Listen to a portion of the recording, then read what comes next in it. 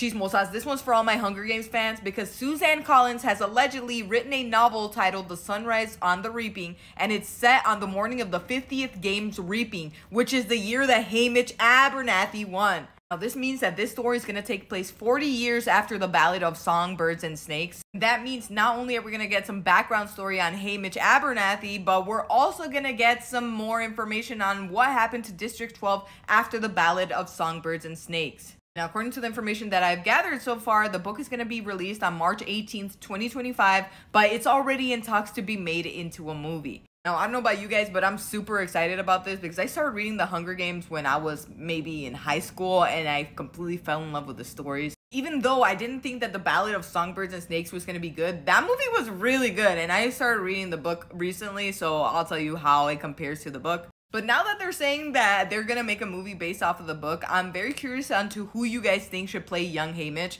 And I have some ideas, and I've actually thought that maybe Austin Butler could play him, but I'm a little worried for Austin because we all know he's a little bit of a method actor. Or maybe he'd hit the sauce a little too hard after this, I don't know. But anyways, guys, I'm very curious to get your opinions on the movie and who you think should play young Haymitch. Let me know your opinions down below in the comments, and don't forget to like and follow for more gossip, chisme, and all things tea.